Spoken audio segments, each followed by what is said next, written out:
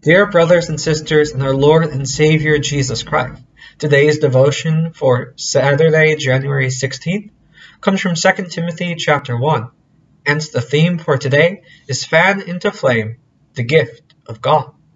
St. Paul writes, "For this reason, I remind you to fan into flame the gift of God, which is in you through the laying on of my hands. For God gave us a spirit not of fear, but of power and love and self-control." St. Paul was writing to Timothy and reminding him of how his mother and grandmother had brought him up in the faith. They are examples of faith to him, and they brought him to the church and studied the scriptures, so that he was acquainted with the Old and New Testament. And St. Paul reminds him of the gift of God. St. Paul saw that he could preach and teach the gospel, and so he appointed St. Timothy to be a pastor and overseer in the church. He laid hands on him to anoint him and sent him out for that great task. And now St. Paul is encouraging him, telling him that he shouldn't be afraid to proclaim this gospel, because he has received the spirit of power and love and self-control, so that he could boldly proclaim the word of God.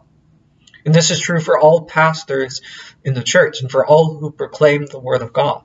God has given them a spirit not of fear, but of power and love and self-control, so that they too can boldly proclaim the word of God and fan into flame the gift of God which they received when he called and ordained them into the ministry and care for the church.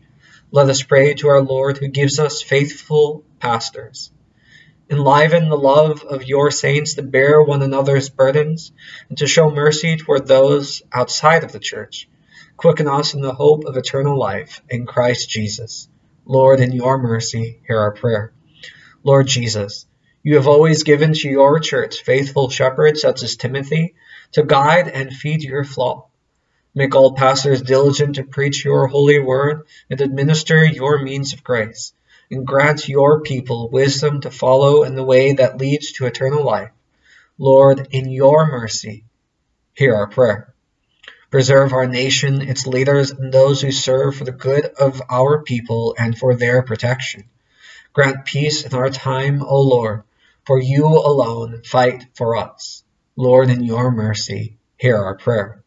All these things, blessed Lord, we pray you, to grant us according to your merciful goodness, and for the sake of your Son, Jesus Christ, our Lord, who lives and reigns with you in the Holy Spirit, one God, now and forever. Amen. Go in our Lord's peace and joy, knowing that he has given us a spirit not of fear, but of power and love and self-control. Go in peace. Amen.